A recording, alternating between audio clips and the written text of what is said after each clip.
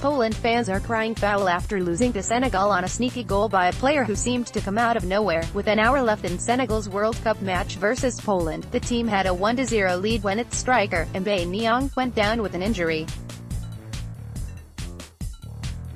A minute later, he magically appeared on the pitch, stole a back pass from Poland's Grzegorz Krychowiak, and scored on an open net. Respect the hustle.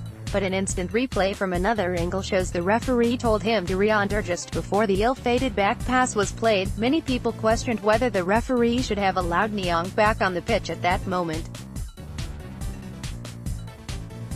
But there is no specific rule for when a ref should or shouldn't allow an injured player to re-enter the field. The rules simply state, if the ball is in play, re-entry must be from the touchline, sideline.